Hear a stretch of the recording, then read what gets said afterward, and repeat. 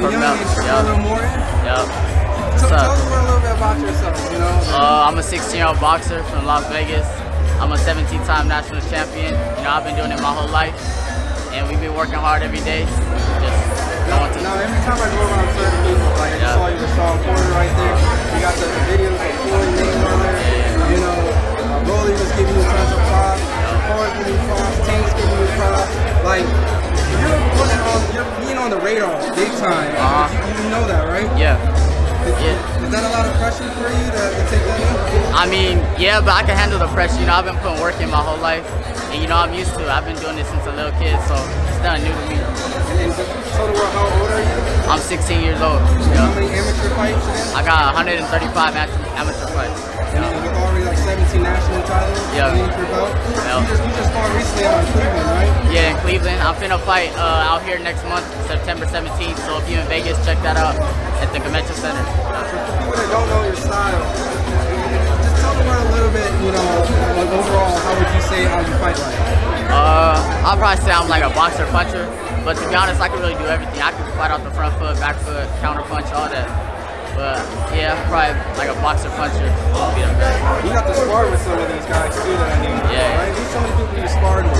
I've worked with Tank in there. That was a great experience. And I talked with Shakur. He want to get some work in soon, so that's gonna be great. And yeah, just cool experiences. What do you think about guys like Tank and stuff like that, and then just being able at a young age being brought in to work with them? Yeah, it's very cool. You know, it's an amazing experience. You know, there's great champions. They're super skillful. I learned a lot from working with Tank. And then when I work with Shakur, I know I'm going to learn a lot. He's going to teach me some things, so it's going to be a great experience too. And specifically, what does Floyd say about you? I saw the clip on your Instagram. Yeah. He's real proud and hype of you. Right. Yeah, he said I'm going to be a future world champion, and, you know, that's the goal. You know, be the best in the sport one day. We're going to keep working hard, and we're going to get there. You've been on social media buzz too. I've seen that you're getting in the thousands and your Instagram and stuff like that. A lot of viral clips and whatnot. So when do you think maybe the amateur might switch to the pros? Soon down the line. We don't know exactly when yet, but it's all up to, you know, Floyd and them. We'll see. But, you know, for now, we're going to stay amateurs, keep working, keep winning tournaments, and then soon we're going to be going up to the next level. And, you know, I got to ask a young future veteran, that's what you're going to be at this Hall of Fame event. You're going to be sitting at these tables one day. A Spence Crawford, you know, breakdown. You're at a young age, but with a lot of experience with you. What do you think? That's a hard fight to choose. I want to go with Earl. I like Earl's pressure, his body work. Crawford, he's real skillful. He got power in both hands, so Earl gonna have to be careful. But Earl's real disciplined. He keep his hands up real good, so I think Earl gonna take the fight. Would you say like a 50-50 or 60-40? Yeah, like maybe a 60-40 Earl. That's what I'm leaning towards, yeah.